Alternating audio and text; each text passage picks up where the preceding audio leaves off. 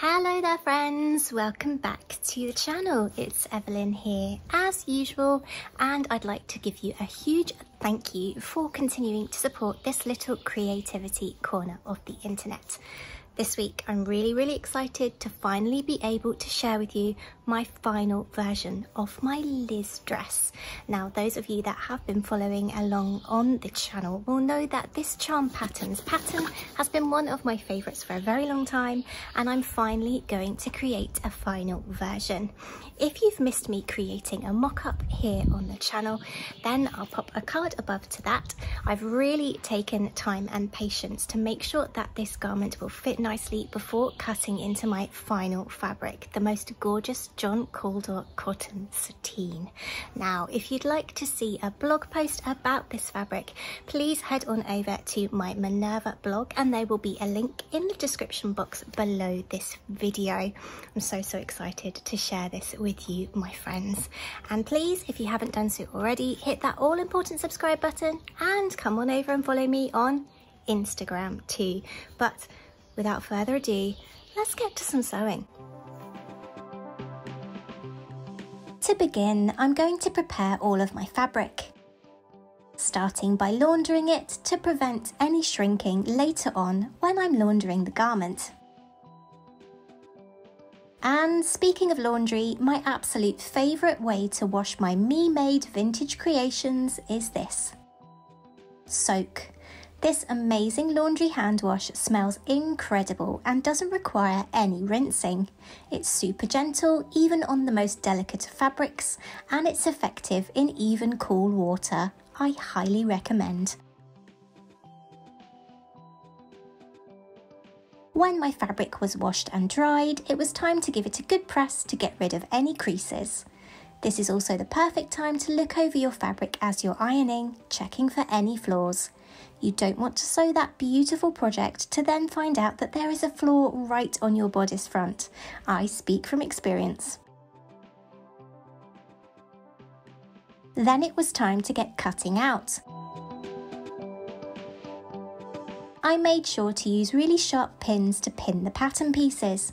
I didn't want any chance of snagging this beautiful fabric. And grabbing my trusty Fiskars, it was finally time to cut the fabric. I'm going for the gorgeous John Kaldor Cotton Sateen fabric for the main part of the bodice, the shoulder straps and the skirt.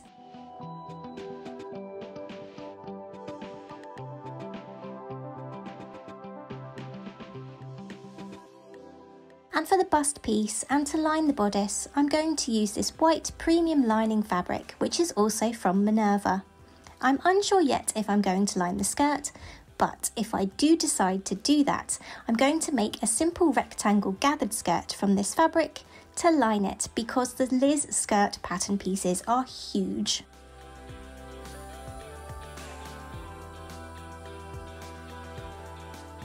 I'm still undecided yet as to whether I'm going to do a pleated or unpleated bust. I love the unpleated version on my mock-up, but I also love Gertie's full pleated version here. I'm thinking that part of my indecision is a reluctance to attempt those pleats, but we shall see. I might create one of each to see which I prefer.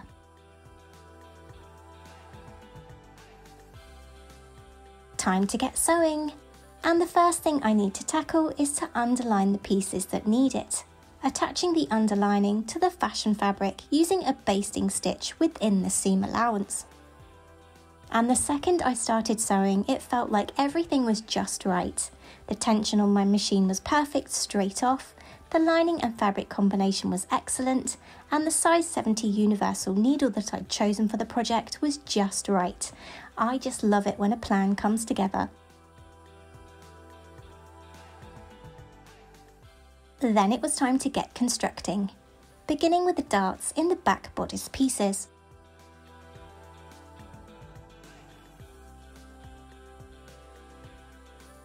Before sewing the centre front and side fronts together.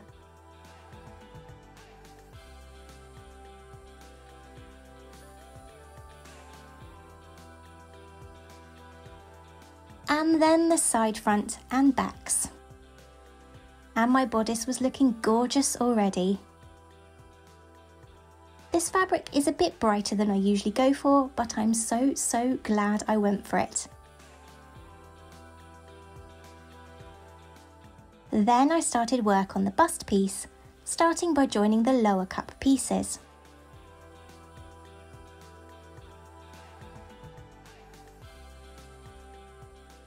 And then stitching on the upper cup pieces. There are a fair few curves involved in this part with the lining, so just take your time, be patient, make use of those pins and clip into seam allowances if needed to make the pieces fit smoothly and neatly. And now onto the cup outer layer, and after creating the lining pieces, I decided to go for those pleats after all. I began by pinning the pleats in place. Test your fabric before you use pins here to make sure that they won't leave a mark after you press.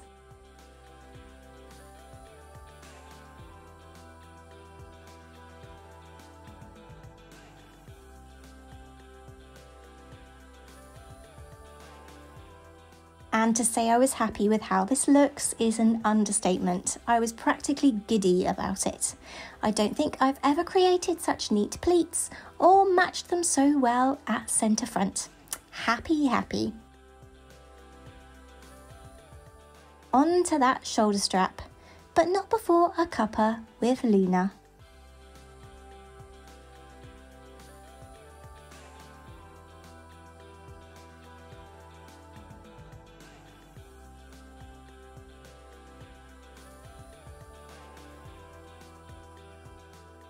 I began constructing the straps by pinning and stitching the lining and outer front straps together at centre front. Then joining the front and back straps at the shoulder seams.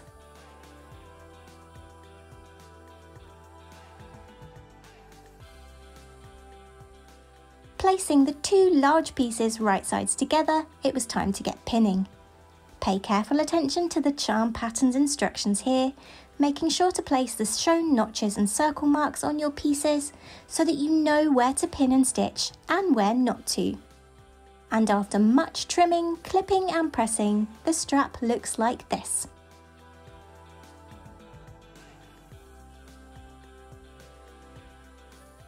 Next, pinning the strap to the lower bodice and bodice back neckline. Again, take your time here to match notches and seams. Stick to Gertie's instructions and you cannot go wrong. And once they're sewn together, you can really see your dress begin to materialise.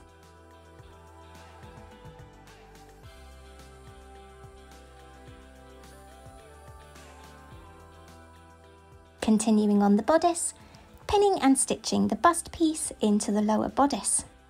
Take care here to make sure that all those layers are lying nice and flat so you don't get pinches and puckers.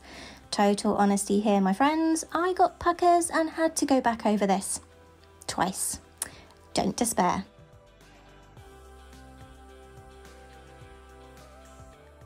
Bodice lining time. Grabbing the bodice lining, I flipped the bust shelf down onto the lower bodice before pinning that lining all along the lower edge and up and around the front and back necklines.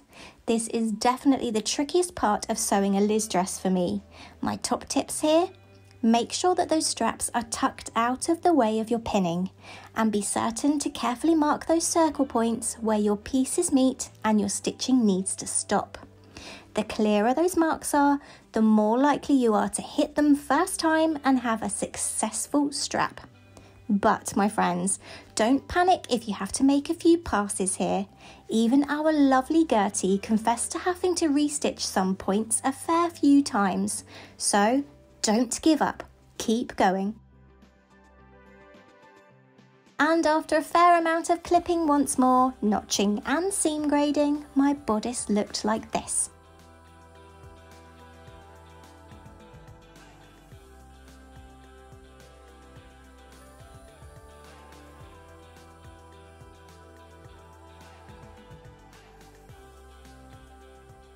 Time to tackle the skirt, beginning with the pockets, which I zigzagged all around to prevent any fraying. Then it was time to pin those pockets, one to each side seam of the front skirt piece and to the 2 back skirt pieces, before stitching them in place using a 3/8 of an inch seam allowance. Then pressing those pocket pieces out towards the seam allowance. Grabbing all of those skirt pieces, I pinned the backs to the front, right sides together all along the side seams and around the pockets, then stitching at 5/8 of an inch, effectively creating secret pockets that don't show from the outside of the garment. And this is my ultimate favourite way to sew pockets into a dress. Magic! Now that my skirt side seams were sewn, it was time to run a line of gathering stitches along the waistline and pull on those bobbin threads to get the skirt waistline to match the bodice waistline.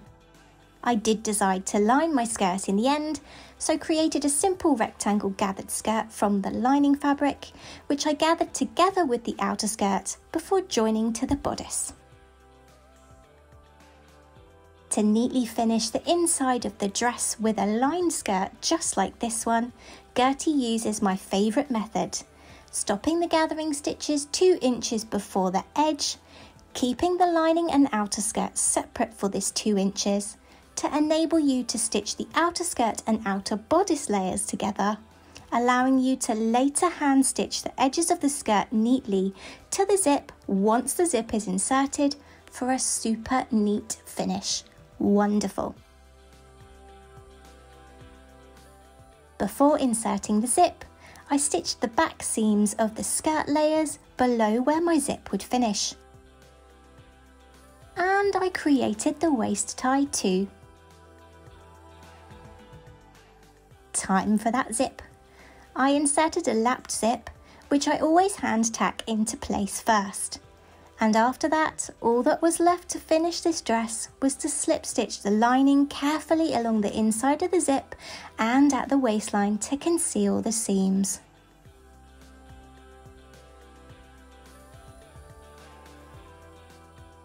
It's finally reveal time!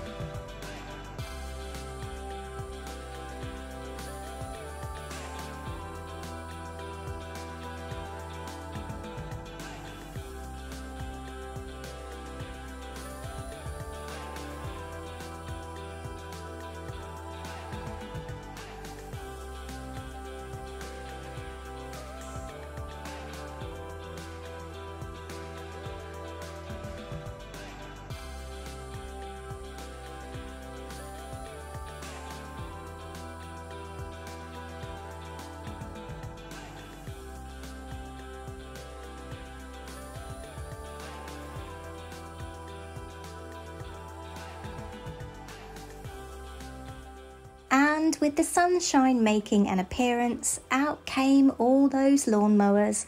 Oh well, you'll just have to make do with this footage, my friends, and a voiceover. I cannot begin to express how much I love this dress. I had an idea of how it could look, but I never really believed that I could pull it off. Time to believe in my skill set and abilities, maybe? Perhaps, my friends, perhaps it's time. When I chose this fabric, it was a break from the usual muted colours and pastels that I usually go for, and I'm so glad that I went for something brighter and bolder. This fabric was a joy to work with, and I'm definitely going to be making some more dresses with cotton sateen in the future, and this certainly will not be my last Liz dress because I adore it.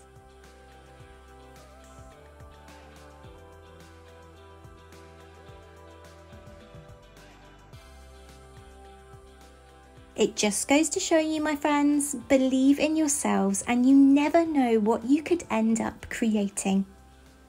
But until next time, stay safe, take care of yourself, my friends. Bye.